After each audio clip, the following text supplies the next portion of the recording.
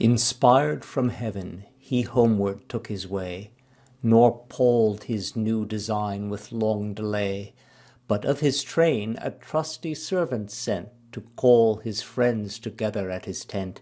They came, and usual salutations paid, with words premeditated thus he said, "What you have often counselled, to remove my vain pursuit of unregarded love, by thrift my sinking fortune to repair, though late, yet is at last become my care. My heart shall be my own, my vast expense reduced to bounds by timely providence. This only I require. Invite for me Honoria with her father's family, her friends and mine. The cause I shall display on Friday next, for that's the appointed day." Well pleased were all his friends, the task was light. The father, mother, daughter they invite. Hardly the dame was drawn to this repast, but yet resolved, because it was the last.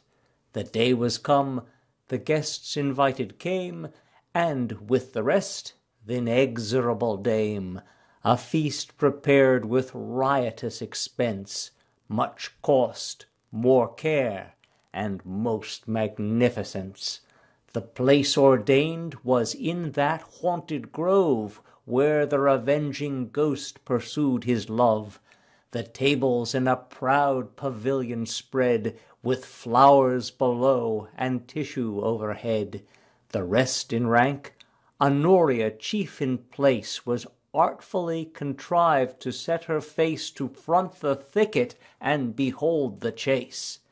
The feast was served, the time so well forecast, that just when the dessert and fruits were placed, the fiend's alarm began. The hollow sound sung in the leaves, the forest shook around.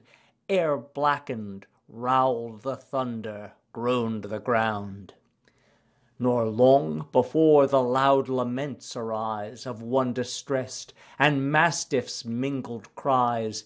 And first the dame came rushing through the wood, and next the famished hounds that sought their food, and griped her flanks, and oft assayed their jaws in blood. Last came the felon on the sable steed, armed with his naked sword, and urged his dogs to speed. She ran and cried, her flight directly bent, a guest unbidden, to the fatal tent, the scene of death, and place ordained for punishment. Loud was the noise, aghast was every guest. The women shrieked, the men forsook the feast. The hounds at nearer distance hoarsely bayed. The hunter close pursued the visionary maid. She rent the heaven with loud laments, imploring aid.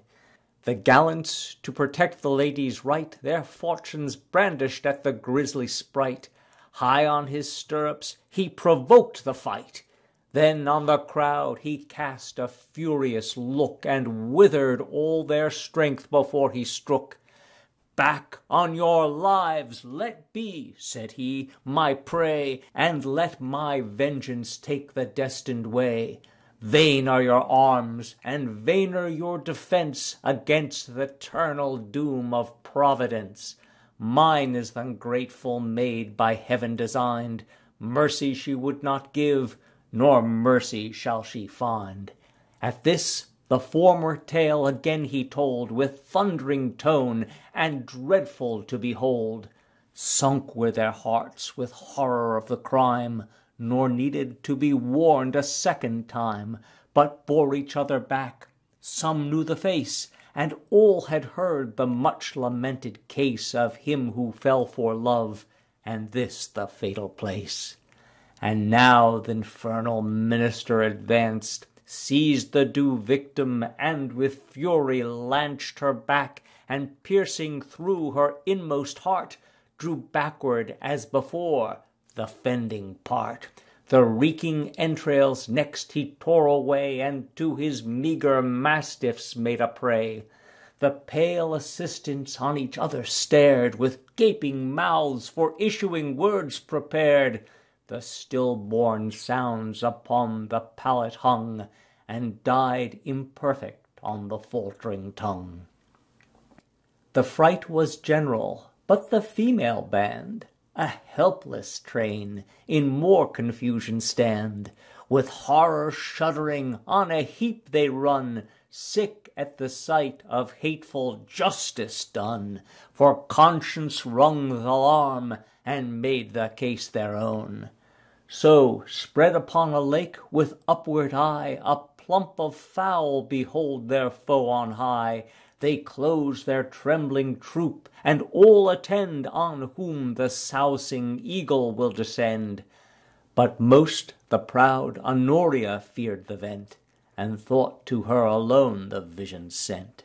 Her guilt presents to her distracted mind heaven's justice, Theodore's revengeful kind, and the same fate to the same sin assigned.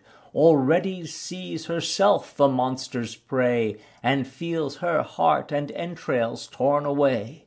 'Twas a mute scene of sorrow mixed with fear. Still on the table lay th' unfinished cheer. The knight and hungry mastiffs stood around. The mangled dame lay breathless on the ground, when on a sudden, re-inspired with breath, again she rose, again to suffer death. Nor stayed the hellhounds, nor the hunter stayed, but followed as before the flying maid. The Avenger took from earth the avenging sword, and mounting light as air, his sable steed he spurred. The clouds dispelled, the sky resumed her light, and nature stood recovered of her fright. But fear, the last of ills, remained behind, and horror heavy sat on every mind. Nor Theodore encouraged more his feast, but sternly looked, as hatching in his breast some deep design, which, when Honoria viewed, the fresh impulse her former fright renewed. She thought herself the trembling dame who fled, and him the grisly ghost that spurred th' infernal steed. The more dismayed, for when the guests withdrew, their courteous host saluting, all the crew regardless passed her o'er, nor graced with kind adieu. That sting infixed within her haughty mind, the downfall of her empire she divined, and her proud heart with secret sorrow pined. Home as they went, the sad discourse renewed of the relentless dame to death pursued, and of the sight obscene so lately viewed. None durst arraign the righteous doom she bore, even they who pitied most, yet blamed her more. The parallel they needed not to name, but in the dead they damned the living dame. At every little noise she looked behind, for still the night was present to her mind, and anxious oft she started on the way, and thought the horseman ghost came thundering for his prey. Returned, she took her bed with little rest, but in short slumbers dreamt the funeral feast. Awaked, she turned her side, and slept again. The same black vapours mounted in her brain, and the same dreams returned with double pain. Now forced to wake, because afraid to sleep, her blood all fevered, with a furious leap she sprung from bed, distracted in her mind, and feared at every step a twitching sprite behind. Darkling and desperate, with a staggering pace, of death afraid, and conscious of disgrace, Fear, pride, remorse at once her heart assailed. Pride put remorse to flight, but fear prevailed. Friday, the fatal day, when next it came, her soul forethought the fiend would change his game, and her pursue, or Theodore be slain, and 2 ghosts join their packs to hunt her o'er the plain. This dreadful image so possessed her mind, that desperate any succour else to find, she ceased all further hope, and now began to make reflection on th' unhappy man. Rich, brave, and young, who past expression loved, proof to disdain, and not to be removed, of all the men respected and admired, of all the dames, except herself, desired. Why not of her? Preferred above the rest by him with knightly deeds and open love professed. So had another been where he his vows addressed. This quelled her pride, yet other doubts remained, that once disdaining, she might be disdained. The fear was just, but greater fear prevailed, fear of her life by hellish hounds assailed. He took a lowering leave, but who can tell what outward hate might inward love conceal? Her sex's arts she knew, and why not then might deep dissembling have a place in men? Here hope began to dawn. Resolved to try, she fixed on this her utmost remedy. Death was behind, but hard it was to die. 'Twas time enough at last on death to call. The precipice in sight, a shrub was all that kindly stood betwixt to break the fatal fall. One maid she had, beloved above the rest. Secure of her, the secret she confessed, and now the cheerful light her fears dispelled, she with no winding turns the truth concealed, but put the woman off, and stood revealed, with faults confessed, commissioned her to go, if pity yet had place, and reconcile her foe. The welcome message made was soon received. 'Twas what he wished and hoped, but scarce believed. Fate seemed a fair occasion to present. He knew the sex, and feared she might repent, should he delay the moment of consent. There yet remained, to gain her friends, a care the modesty of maidens well might spare. But she, with such a zeal the cause embraced, as women, where they will, are all in haste, that father, mother, and the kin beside were overborne by fury of the tide. With full consent of all, she changed her state, resistless in her love as in her hate. By her example warned, the rest beware.